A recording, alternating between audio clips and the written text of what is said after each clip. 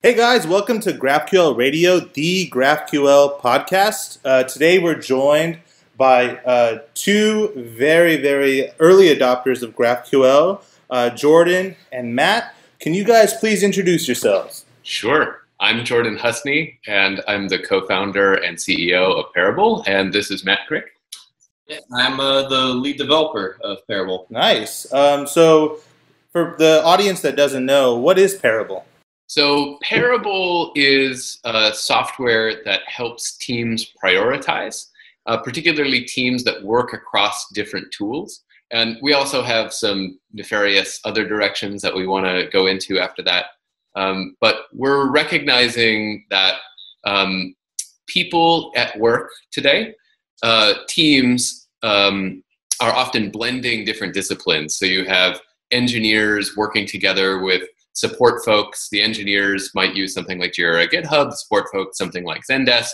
And if the team lead is trying to decide between, hey, do we invest in implementing new features or do we invest in servicing customer support tickets, those decisions need to be made and often need to be made together as a team. And that clarity and demonstrating progress helps people feel like they're making better use of their time at work, more meaning, and better business results. Awesome. Yeah, I took a look at your product. It's like beautiful. It looks really nice, and it looks like the UX really makes sense for a cross-functional team. And Thank you. My next question is a little bit about Parabol, and we're going to get into the tech in a little bit. But how'd you guys come up to this product idea? Like, how'd you stumble upon this? Oh, that's product? a great question. Ooh. Really good question. Well, when my co-founder and I started this business, and my co-founder Taya, she's in Brooklyn, New York, I had just finished working for a really excellent management consultancy called Undercurrent that is no longer in business, but they, through a story that's best told over a beer, they ended up living on through other consultancies that started off the back of them. And Undercurrent specialized in workplace culture and preparing really large Fortune 100s for the future of work, meaning that different large businesses had different problems. Either they couldn't retain staff because working for them was not as awesome as it could be. Changing work attitudes. Millennials, for example, notoriously don't like being told what to do, but this generation is inheriting business, and so you're not going to change people's attitude and values. You have to change the way in which they work together. And Undercurrent specialized in developing those working systems.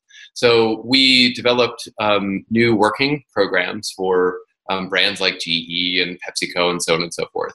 And one of the things that we saw that helped most dramatically, helped people either get new initiatives off the ground or help people stick and feel engaged in what they were working on, was clarity around what was expected of them without it feeling like I'm filling out a TPS report. And so when we started in August 2015, we thought about a way that we could bring multiple disciplines together and we could have just a slightly more opinionated layer than a popular Kanban tool like Trello might have. And we had the idea of creating a Trello-like substance that had a prioritization meeting attached to the top of it. So the earliest version of our software was nothing more and is nothing more than a thing that eats your weekly status meeting, helps people develop a weekly plan, and then execute against that plan. I definitely can see myself using that, since the pain points you described are exactly also some of the pain points we're experiencing ourselves in our team. So in terms of timing, so when did you guys start out, and how does that align with your adoption of GraphQL? And since Avi already mentioned, I remember you guys as one of really the earliest adopters of when GraphQL got released, and you created Cashay as one of the earlier GraphQL clients. So how does that kind of fit into your timeline? Yeah, well, I'll tell the first part of the story, Sure. and then I'll tell the story I'll hand it over when we intersected. Yeah. Because I think that'll be really fun.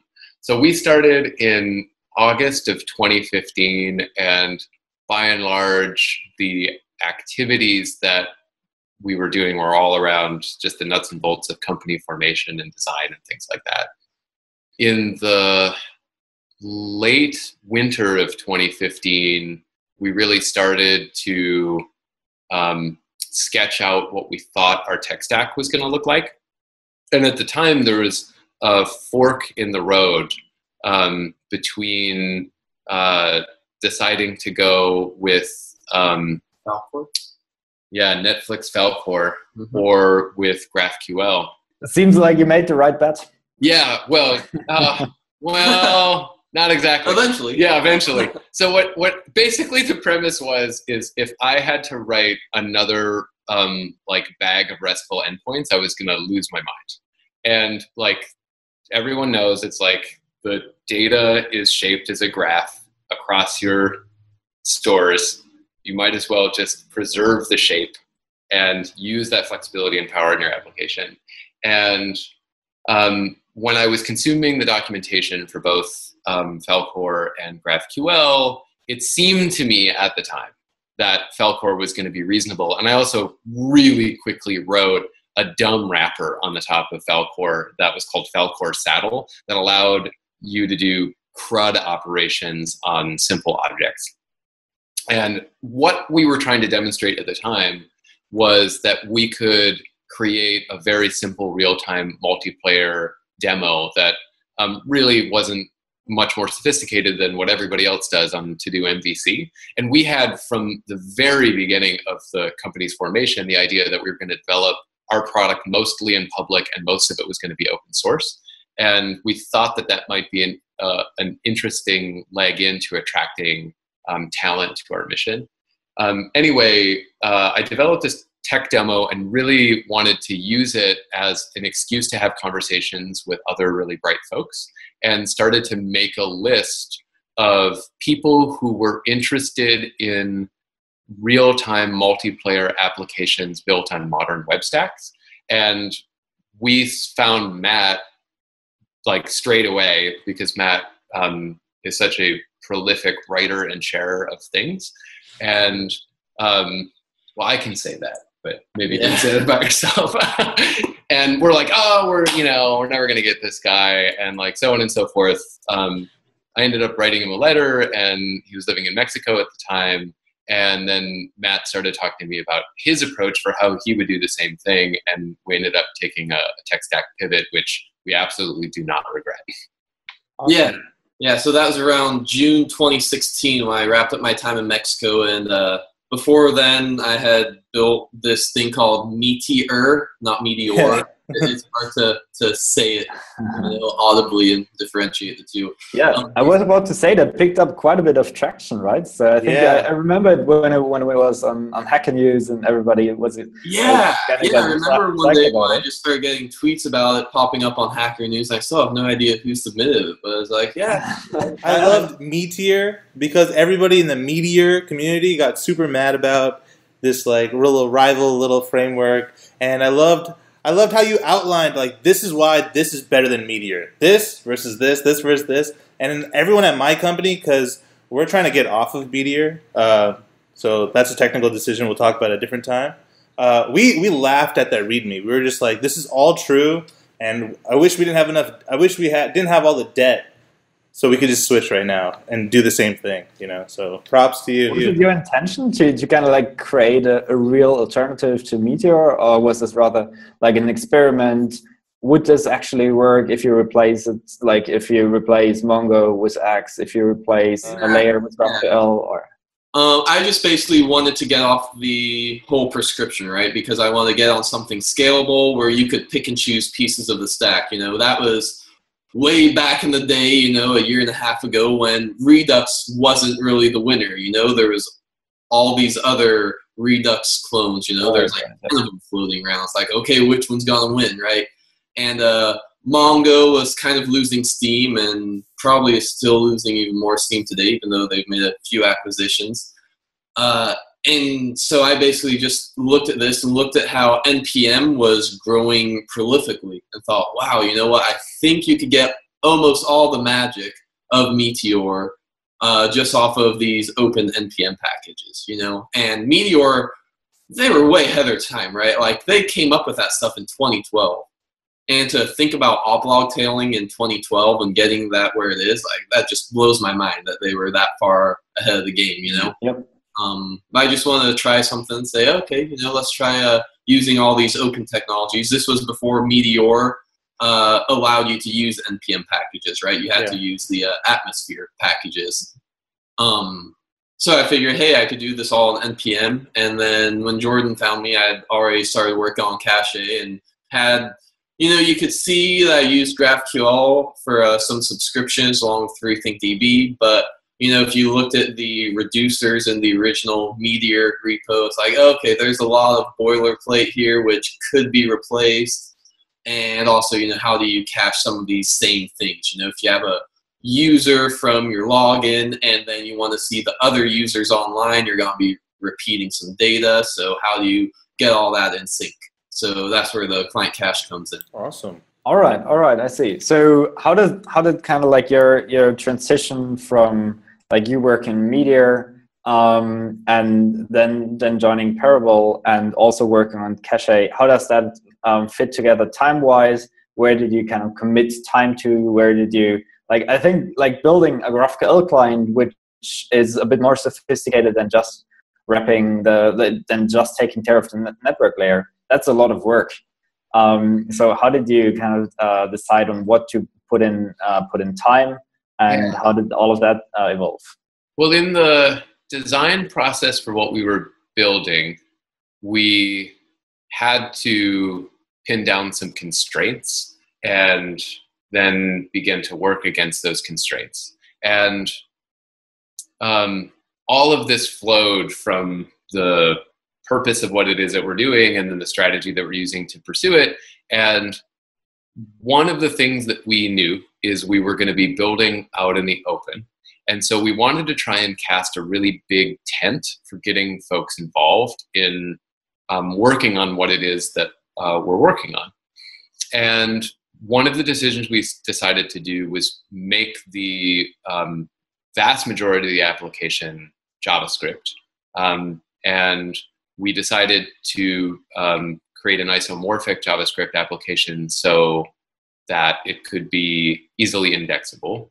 And we also knew that because we were building a collaboration application, it was going to be real-time and multiplayer.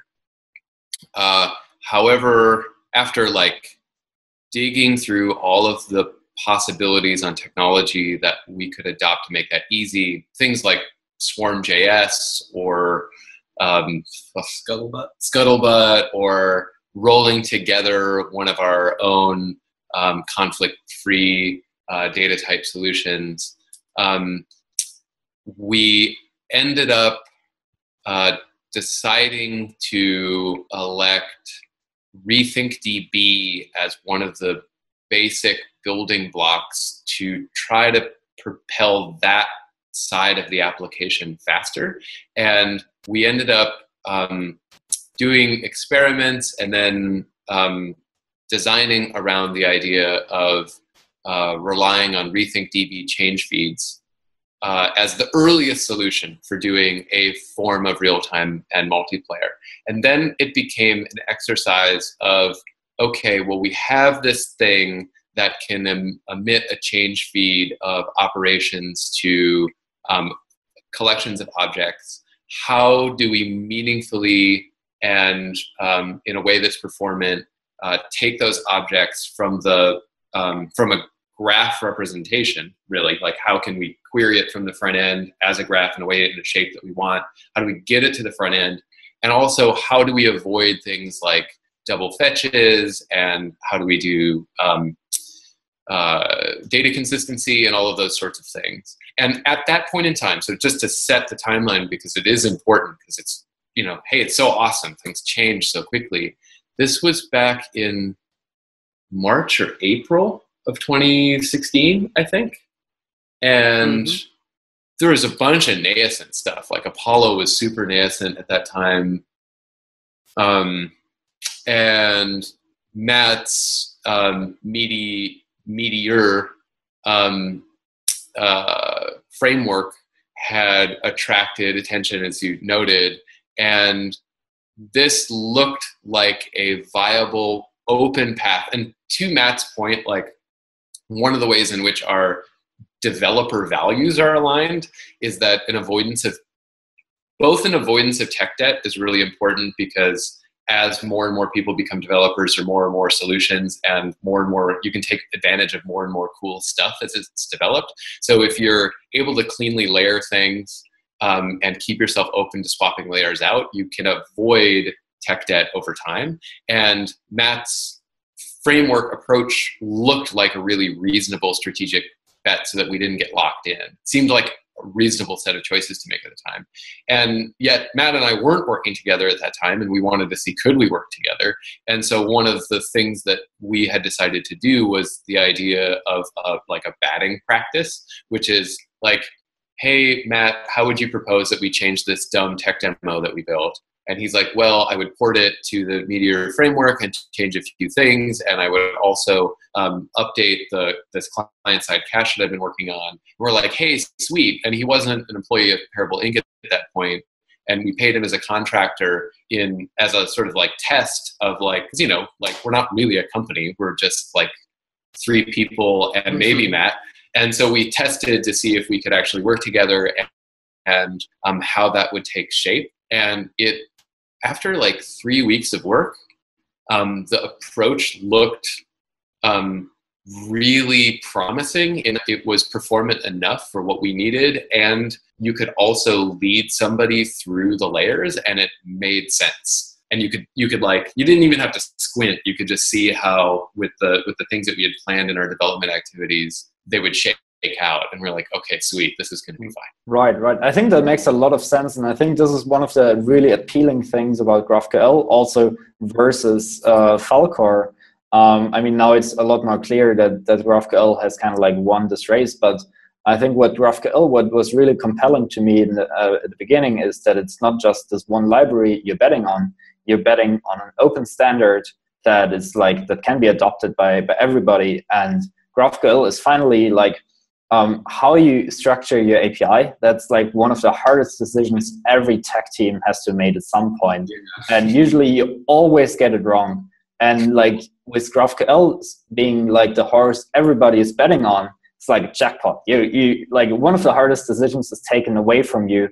And this is what you can kind of count on, and what you can evolve, and you can like swap out the backend. You can replace Relay with Apollo. You can replace Redux with cashay, or whatever you're using, and this is kind of like the common thing you're betting on. And I think that's exactly adding to your point, and I think we see a vast development towards these layered approach.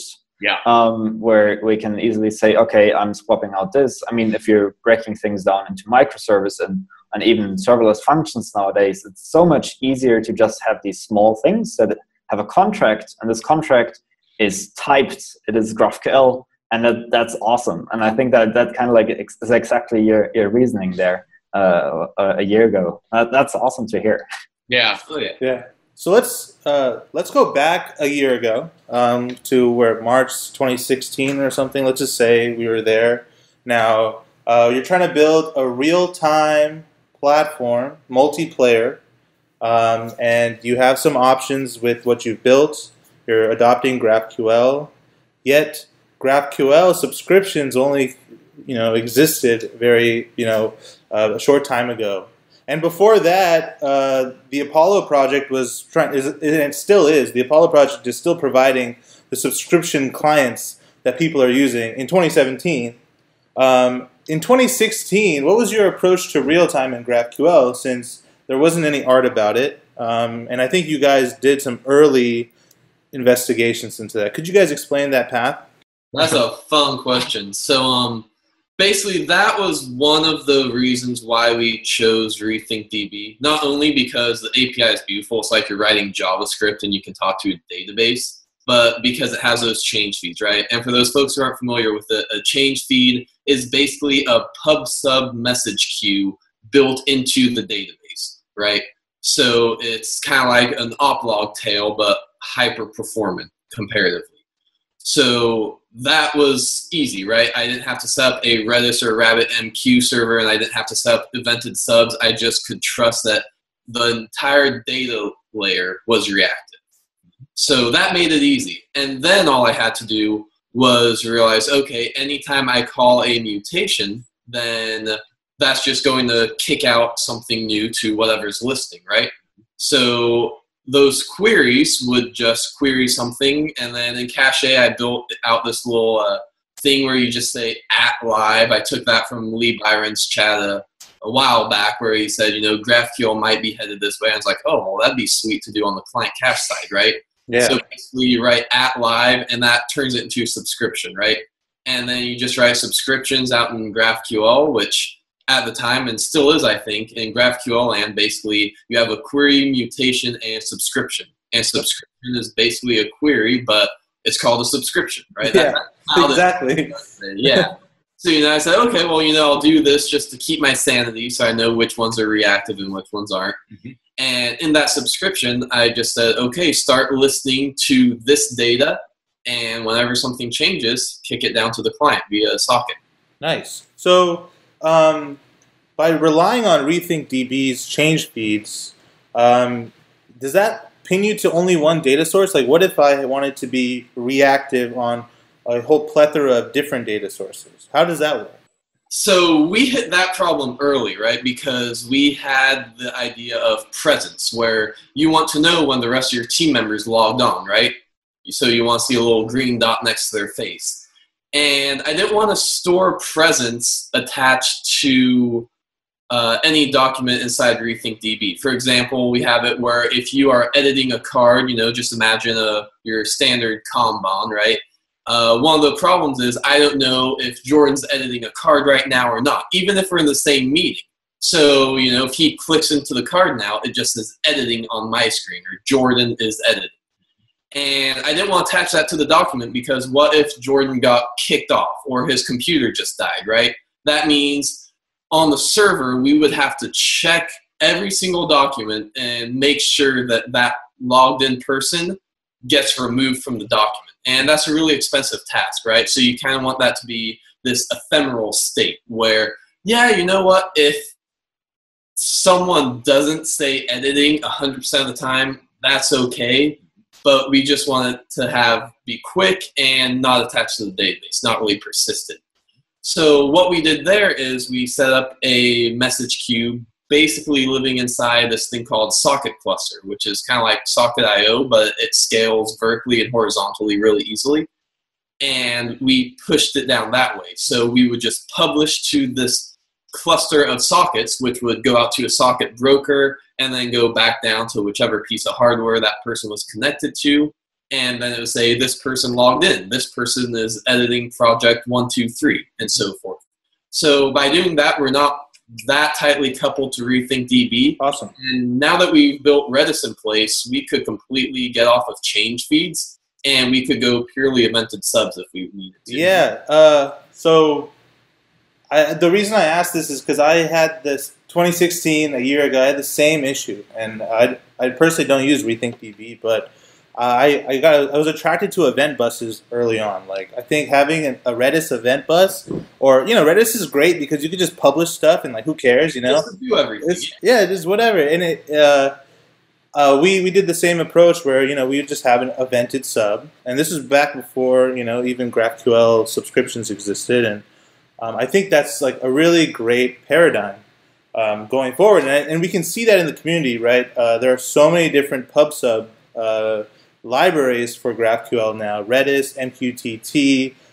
We at GraphQL do the same thing. So for us, the entire GraphQL system is kind of like based on this reactive paradigm that as for every mutation you're doing, you can subscribe to this event bus that could either be subscriptions you're listening to from your React applications, but we also do have the concept of server-side subscriptions where you can make like AWS Lambda functions or something like that listen to that that you're directly acting up on these changes, and these can both be either asynchronous or even synchronous. That means like as these events are happening, you can even transform the data and the shape of it. So we exactly picked up this reasoning, and as you said, Avi, this is like a big paradigm shift currently also happening where RethinkDB really pioneered on this. And I think this will also be like a pattern that we'll see over and over again, which also decouples kind of like computation complexity, and that is really easy. If you have like a event bus, that's great, but where we think the magic really kicks in is if this event bus is typed, so that you have for your data that as you're listening to these events, you can even make a GraphQL query against these events happening, and you can find like the input types and output types. So it's really interesting how all of these different tools in the ecosystem, from the community, from more commercial products, kind of evolve in the same direction. Yeah, so, I think what we're seeing is not unlike, and this is a bit more on the philosophy of how technology evolves, but we're seeing something that's not unlike the beauty of character devices in Unix, where it's just /dev and you have an endpoint, and that endpoint has a really crisp API for doing synchronous and asynchronous I/O. What we're seeing now is like, okay, well, applications are actually asking for not things to be represented as byte strings, but as shapes of data. But the primitives that we're all asking for are all the same things. And how those things are stored really only vary on the requirements around how frequently you need to get those things, how big those things are, et cetera, et cetera. And what's fun to think about is that the added dimensions of complexity now are all in replication, in that often you have a client and a server, or two peers, however you want to think about it, that are just trying to synchronize state, but maintain those primitives from the application standpoint. I want this thing synchronously, I want it asynchronously. I want it filtered so that I don't saturate the connection between the two things. And then the last bit, and this is the part where it's really fun and hard, is you care about it temporally as well, so that you can guarantee the order of things in certain right, in certain scenarios as well. And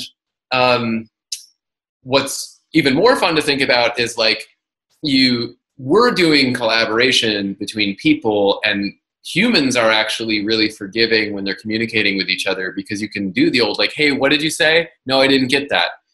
But when you look at the other end of the spectrum, and it's machines talking to machines in the so-called IoT, which is what I had done with my career previously, all of those things matter a lot more. Data shapes in the right order at limited bandwidth. And I hope that when we come to the other side of this, not like there's ever a stopping point, it's like, okay, now we're done. I hope that it's as beautiful as /dev/some character device. And we just all agree, like, yeah, that's a pretty sweet interface. And then, we can actually spend a lot more of our time building user value in the application. Yeah, I like what you said about the increasing complexity, and as we use event buses more, that those become like a point of failure. And like, how do we, if we're investing a lot in this technology, like, how are we going to make sure that pretty much our event buses and stuff are like enterprise level, like they will not go down, things like that.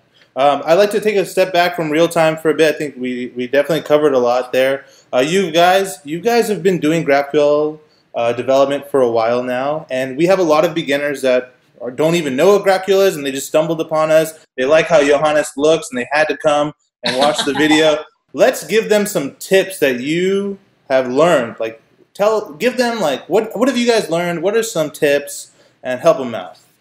Yeah, I'd say my first tip, and this might rustle some feathers, is to ditch the ORM. Right. So if you use Mongoose or something like that, I think that's just too much complexity. Right. GraphQL sits nicely in the data transport layer. And I like talking directly to the database. I don't want to talk to Mongoose, which then has some schema attached to it, and then talk to the database. I just want to go right to the DB. So I think doing that, it solves 95% of everything that ORM does, and you can reduce complexity, get a little something out of your stack, and it keeps it simple.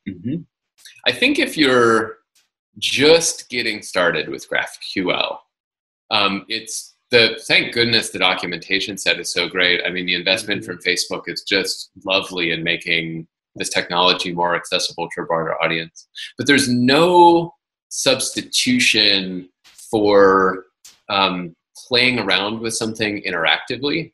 And it's really hard, of course, to try and boil the ocean when you're trying to learn GraphQL. And technologies like GraphQL can be difficult to learn because it is it's glue technology. It is in the transport layer, so it's often not where people start solving.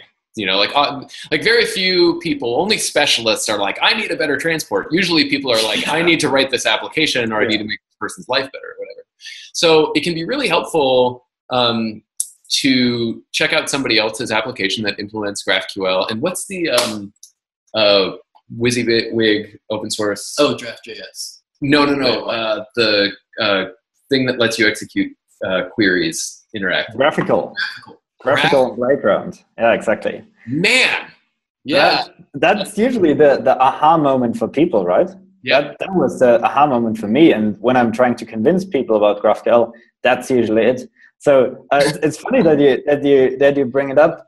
Since I didn't want to talk about this yet, but we think that yes, it is to a certain extent easy for people to get started with GraphQL. But I still think they need to invest a lot of time gathering all of the needed information to really understand how does that fit into, they need to build an inner mental model of where GraphQL really fits in. Usually people who get started with GraphQL, they are maybe not technically educated enough to really understand what does it mean to be kind of this transport layer. So where does that fit into in their big picture? So and also how do you really get started with something with building something with GraphQL? I think it's definitely helpful to have kind of a working example that you can look into and see how this is how they connected. But I still think there's a lot of room for improvement how people can learn GraphQL.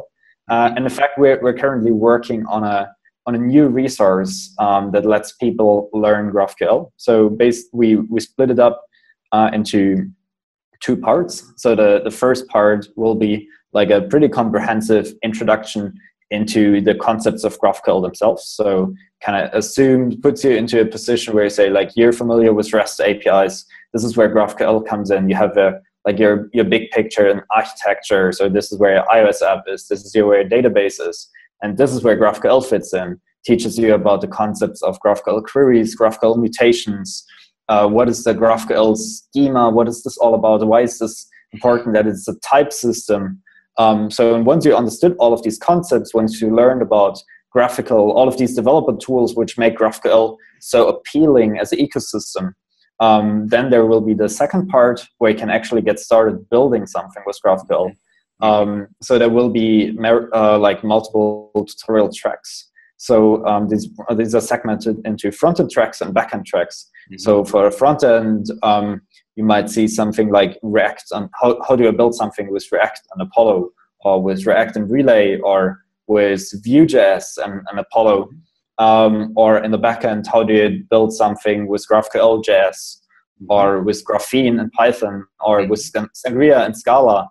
And we're currently working on this resource called How to GraphQL. Will be all open source and kind of based on the contributions of these maintainers of the repositories of, for example, Sirius from Graphene is contributing the Python track, and this is what we hope will be a big contribution to the learning experience for people getting started with GraphQL. Since currently it's there are quite a couple of resources for once you kind of made your way through the first 80%, then you learn a bit about this. but it's still way too difficult to really take you by the hand and get you through the first 3 days of GraphQL, and that's kind of what we're working on currently. Mm-hmm. So if that sounds appealing for you guys, maybe also you want to get involved there. Well, that would be fun. We love giving back. There's something that we've noticed as a pattern, when you are a company or an organization and you're writing an application, and you're trying to find people to join you in your mission, and you're trying to hire, a good friend of mine, Ben Einstein, who runs this venture capital firm, hardware firm called Bolt, they're bolt.io. He's got all these great aphorisms, and one of them is that you hire on slope, not y-intercept. And so we're always looking for that. It's like, are you autodidactic? Can you cope with the future? And that said, it's helpful if people know GraphQL, because there's some learning to do. And so when we start looking for people, it's like ideal if they have a GitHub profile and they've played around a little bit with GraphQL and that's demonstrated. In that world, when we find that there's somebody that hasn't played with GraphQL, but it's clear that they're really bright, they can fog a mirror, and they've grown up with technology, and we're talking to them, often they sort of don't get the why behind GraphQL. And so that's a big tip. And the things that, there are two things that I always tell people, why did we do this? Well, here's why. And it all comes down to, there's supreme value in being able to retain the shape of your data on the back end of the front end. And there's even more value in having that back end be store agnostic. It's going to change back there. You're not going to stay on, SQLite forever. You're going to end up changing that data store. You're going to grow, if you bet on your own future. And it's always that arc between am I just sketching something to validate the assumptions that I'm making versus am I investing in infrastructure so that I don't paint myself into a corner to scale? In some ways, it's hey, if you can see those two things I just said, just take the plunge and get literate, because it's going to make everything a lot easier if your job is to work at the transport layer and below. And if you work on the transport layer and above, for goodness sakes, it behooves you to do that, because that's going to be the shape of the data that you're going to be given. And so if your job is hey, I'm a container maker and I'm going to unpack this stuff into a bunch of rendered components, hey, it's best to know exactly how you can consume that stuff and then respond to it. Yeah, why do more work if you can adopt a paradigm or a pattern to make life easier, right? That's right. And I think eventually everyone would end up at something that looks kind of like GraphQL, but it's hard to adopt that, right? When you don't realize, oh, hey, that's a really good pattern and that works at a lot of situations. That isn't just my situation. Yep. That was the big thing for me is, they say I'm an early adopter, but I held out for a good 3 or 4 months just being no, that adds so much complexity to it.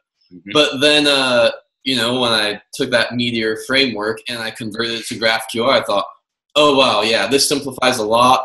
It's a little bit opinionated. It's not like I'm going to be storing hash tables as subdocuments in my NoSQL database now, because that's really hard to do, if not impossible, inside GraphQL. So it's oh, well, you know what? That is the best practice. I should make that an array of objects. Okay, here we go. So it forces those nice little best habits there. Mm-hmm. So one of the last questions we maybe have around GraphQL for this show is, so you guys thought a lot about GraphQL. You've tried out different paradigms, also tried out different ideas how you interpret, for example, subscriptions before they were really a thing.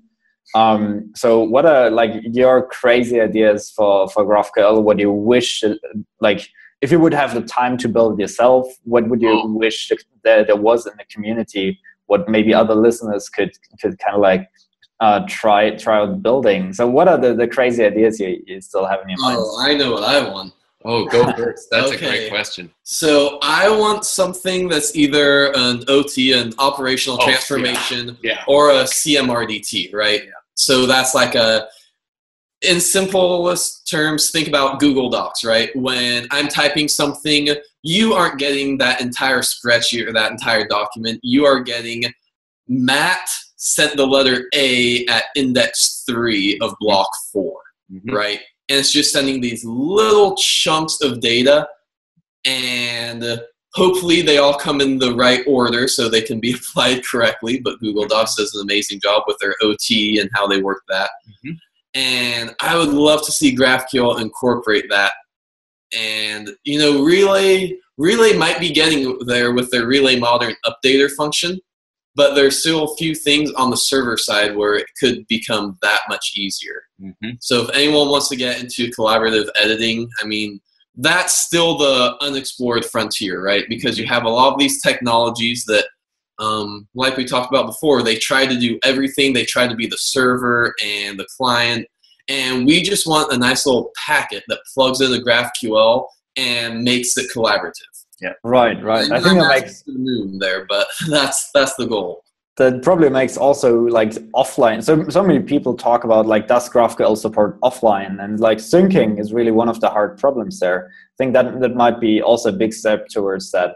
And if I could recall correctly, I think there was like a patch directive proposed to. I think that was also in Lee Byron's talk in I think a year ago about like features coming for GraphQL at some point in the future. And I think that's exactly that you can kind of like, that's a part of what live queries probably will be at some point, that you can send incremental changes, that you don't need to send all of this.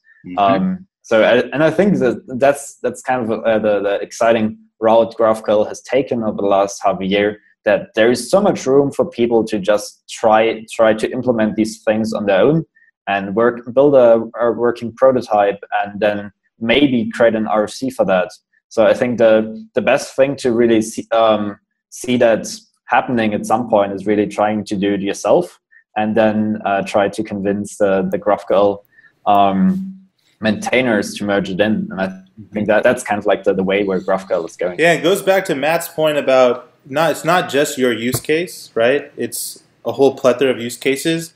And I think with the RFC process the way it is, you know, the changes that we propose, collaborative editing per se, can be implemented in any GraphQL server or client. And that's the beautiful thing about, I think, the RFC process.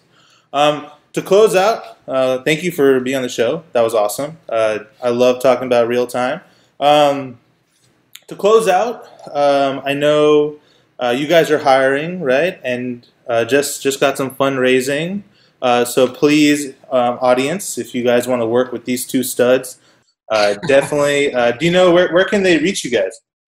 You can find us at parabol.co, and jobs are at /join. So that's parabol.co/join, and you'll see all of our jobs listed there.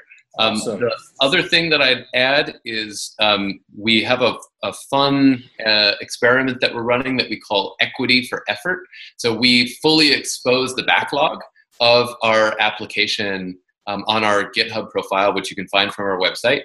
And if you contribute and we accept your pull requests, and you give us enough of them, we'll actually give you equity in our company. And as far as we know, we're the only weirdo startup that's doing that. So if you don't want to work for us, you just want to work with us, that's a great way to engage. And they actually, and everyone out there, they actually did already grant someone some equity. So this is not a mirage here. It's real. All right, exciting.